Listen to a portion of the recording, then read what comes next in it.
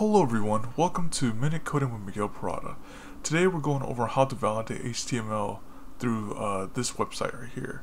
Just type that in and just select your HTML document. Hit the check button and you'll see errors, if any, that your document may have. The first one we'll address is the easiest one. This is the dog type. So we just simply copy and paste that to the top of the browser. That determines what your document is, so the browser doesn't have to guess what it is. The next one we'll address is the language one. This one will set that the language equals to EN, which stands for English, and within the HTML tag.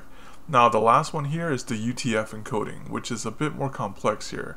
We'll have to create the head tag for this one, so we'll create one right there and one at the bottom. Make sure you close that out. And then within there, we'll put this within brackets, meta character set equals to quotation mark UTF-8. Make sure you close that out, save it, and then upload that again, and you'll see that there are no problems.